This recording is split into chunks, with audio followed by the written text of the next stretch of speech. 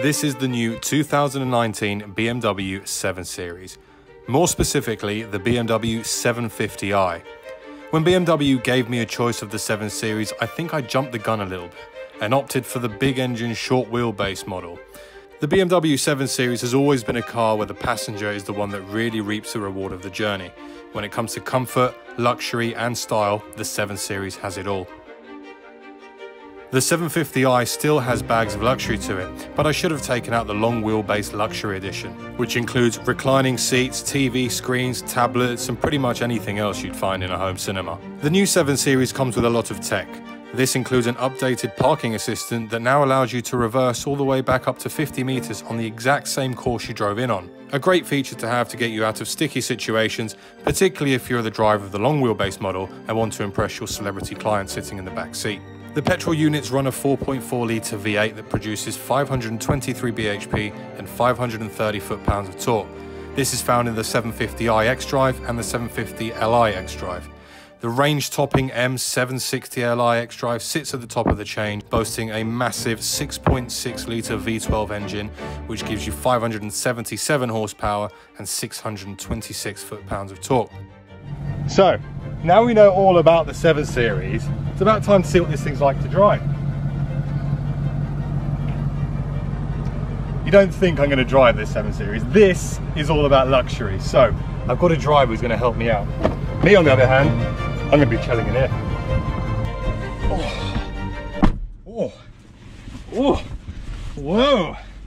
Well, this is nice.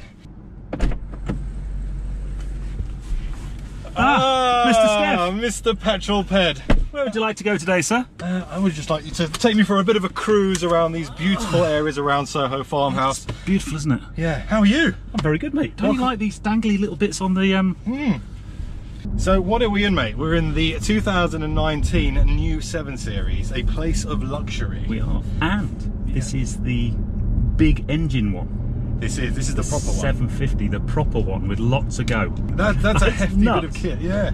But the thing is, I think it's always a difficult one. This is why I'm trying to position this video slightly different, because most of the time I come on these and I get in a car and absolutely hoon it. But I don't think this car is necessarily all about that. I mean, right now, I don't know about you, and we'll probably get on the part for what it feels like to drive, because you're doing that for me today. But I'm in the lucky seat. You're in the lucky seat. Well, I don't know. I think I am, because I mean, back here, wow, I've got a lot of leg room here, and comfort around the back here is pretty insane. But yeah, so I mean, how's the steering, mate? First of all, it's very. Listen, this car is very, very lovely to drive. Yeah. And I've got all the mod cons up here. Clearly, underneath my right foot is. Oh, a lot of punch. That's a lot of punch. And I think because of it being quite so heavy, I think that's where almost this car, it's almost beneficial for the car, because it's so heavy and with so much grunt, it will always put the power down. Yeah. This being an xDrive model as well, 4-wheel drive, it's going to be pretty rare to get unstuck here. But, especially today, it's a beautiful sunny day, dry road surface, but... Mate, I'll tell you what. So have you driven any of the 7 Series before? Is this your first have driven a 7 Series before. I drove a 750 actually, but I had a puncture.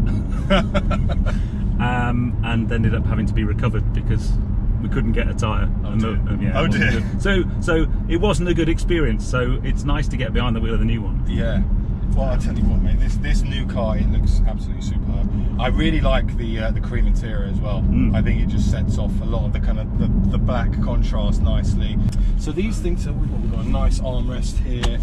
I mean, it's a place of luxury. I'm guessing if you own one of these though, you would, because the nice thing about a car like this, you can drive it, and it's a really lovely place to drive, but you can be driven in it. And I guess if you bought one of these to be driven in, you'd spec out more stuff in the back, right? You'd have like a TV and 100%, and like almost like an office space in the back. Yeah, because I mean, the level of options that come on the 7 Series, the new 7 Series, is unbelievable. Yeah. And actually, I think if I'm being brutally honest, I think whilst this has got great spec, this is probably one of the lesser spec cars, because you can spec in TV screens on the back seats, you can pull this thing down, and you can get a center console in here, which effectively is a tablet, which you can control the car, you can control all of the kind of surrounding LEDs of the car, you can control everything with it. You can also even, I think, spec in a fridge back here. Really? which is pretty insane. Now again, you know, you talk about the part about you buy one of these, you want to be driven in it. Yeah. I think I would definitely be specking in the fridge. But, can you spec a YouTuber to drive you around all day, or? Yeah, I think today we they don't come expensive, mate. Yeah, we don't want to missell the product, by the way. Petrol Ped doesn't come with the new 7 Series. You'll be pleased to know. Yeah, no, I think you're doing quite a good job there. So one of the things I didn't mention in the video, which I'm going to show you now, is because the one that we were in didn't have the kind of reclining seat, but this, I have managed to find one of the BMW UK press cars which does have the entire full kind of luxury spec. Now the first thing you'll see is that you've got all of the kind of seat controls here, which allow you to kind of raise, oh, I've just dropped my glasses, which allow you to kind of raise the seat, drop the seat, push the seat forward, and really kind of enhance that kind of luxury experience. You've also got the screens here. The other thing which we have here is, of course, the media tablet, which I can pretty much control everything that I want from here. You can see the navigation is on here. I can adjust the media. I can literally do everything I want, which is really cool. And it's actually a very, very nice touch. And then just plug it straight back in and off you go. But mate, from a comfort perspective, as in ride quality back here, which is pretty much really what this is all about, I'm not feeling any undulations in the road, because this is pretty horrendous tarmac actually, to be fair. Yeah. There's quite a few potholes about, and I'm sitting here, chilled out, comfort. And it's got pretty big wheels and pretty low profile tyres, so yeah. You know, the suspension setup. But when you get to a corner, it's, you know, there's no body roll and yeah. stuff. It's very sure-footed around the corners. So based on the fact that this is the quick model, there's 60 for you. What, it goes, doesn't it? It goes a lot. It definitely goes. It's the fastest moving meeting you'll ever have. Yeah. In fact, that's actually another good point. I come back to this part, which I guess the center armrest. On some of the highly spec models of this car, you can actually spec in almost like a plane table. So you know when you're sitting on a flight, you can pull out this table. So you literally can have an office here. You can also have these, I don't know if this one does it, I'm gonna have to do a bit of searching, but you have a kind of full reclining mode, which will send this front seat all the way forward. This one comes back and you are literally living the first class dream. Yeah. I really want to do that. I don't know how to do it though. See, the other thing I find that's interesting about cars like this is, I guess if you're in the market for a car like this, you're an executive, you're going to be driven, you're going to be working in the back, you'd probably also be thinking about things like Rolls-Royce, yeah. The big Bentley, yeah, S-Class, Mercedes. Big S-Class. What I like about this car is you fly under the radar. From the outside, it kind of doesn't look that ostentatious, yeah. Especially in this spec. It's kind of completely murdered out this car. Yeah, black wheels, black. Yeah. And I like that. I do too. There is one thing I don't like, and I'm always very open and honest, and this is a press trip, and I will still say my opinion. For those who say I only suck up to BMW, the grille at the front. Now, I don't know what's going on with that. Personal preference, and I know some people like it. I know that the design really is to go kind of bigger, bolder, to emphasise the fact that this is a BMW. The kidney grille is BMW's iconic, I guess, iconic part on a car. Everyone sees the grille and recognises it's a BMW, but for crying out loud, you don't need to make one the size of the front bonnet to let people know it's a BMW. For me, it's quite big. Too big, personally. I'm eating wildlife as I drive along. Yeah. But it is very clever as well, I think. And whilst for me personally, I'm not a real fan of the way it looks, I do like the idea behind it. So it's got these kind of slats which open and close depending on when the engine requires additional cooling, which is fantastic. And then, for example, when you're hooning it down a motorway somewhere, rather than sucking up every single bug on the motorway to get them into your air intake, it can close. So that's quite clever. But I mean, oh, this has laser lights. Have you experienced laser lights before? No, but unfortunately it's daylight, so we're not going to get that today. It's a bit of a fail. Right. Oh, I'm going to miss my junction, man. Chauffeur? Oh dear. Unacceptable driving. Let's go through this garage forecourt here. Look, look, and people will think you're really important sat in the back.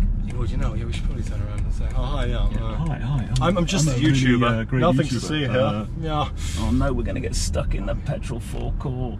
The other thing as well, which is great, I think, on all the newer modern BMWs, now they haven't completely unlocked autonomous driving yet, but what they do have is they do have the lane assist and, I guess, semi-autonomous driving. Now, for those who have been subscribed to my channel, will know that Joe Achilles and I took an 8 Series to Geneva, and that car pretty much drove 80% of the journey itself. And this car kind of follows suit. I can see on the steering wheel that you do have the kind of adaptive cruise control, lane assist, etc., which is good. But I mean, what else from a driving perspective? Mr. Petrol Ped. Well, we're now on a nice bit of flowing road, having made a slight navigational error. I've got a head-up display. I'm in sport mode at the moment, so head-up display has a slightly different view. I've got a view of my revs as well as speed and navigation, because we're on a press trip, so we've got a navigation route planned in. And it's very nice. It is, isn't it? It sounds great. Yeah. It kind of sounds purposeful, but not shouty. I don't think this kind of car would do well with a really barky, shouty exhaust, but it just sounds nice. Yeah, I think it's. I don't think it's the market for that, in the sense that, well, you never know. You know, you might have some singers with money falling out of their eyeballs who want an extra noise to let everyone know that they're here. But it is. I think it's a more. Oh wow, that is got a punch, doesn't it? I've now gone to the manual shift on the. Oh, you see, I'm enjoying myself now. Yes. Been thrown around in the back there, sir? No, I'm all right. I'm all right. Interesting enough, I'm just looking at the way you're navigating that steering wheel. It looks quite direct. It's very. I have to say it's got really good road manners, considering it weighs 2.5 tons. It's clearly got all the power to overcome that mass, but you don't feel the mass in the corners so well. It's a BMW. It kind of feels beautiful in the corners. Very impressive car. Yeah, no, I agree. So I think my verdict as a passenger, top notch. First impressions of the new BMW 7 Series. I'm a fan. I'm a fan of being a passenger. I haven't driven it yet, but that doesn't matter, because this is probably the one car which, for me personally, I couldn't care less how it drives, because as a passenger, this is the experience, and this is why I think you would have one of these. And I guess, in fact, Pete, final summary on how it drives. Oh, yeah, absolutely stunning. Absolutely stunning. Awesome. We're at the destination, sir. Yeah, much appreciated. I'm a fan of this. Anyway, here will do. Oh, yeah, there we go, sir. 5 stars on the old Uber. No, Thank you. Pleasure, my pleasure. Well, this is weird. I get to take over Stef's channel, so make sure you like, subscribe, share. Thank you for watching Stef ABtv. I've been Petrol Ped. He's been Stef ABtv. We'll see you on the next one, guys. Nice day.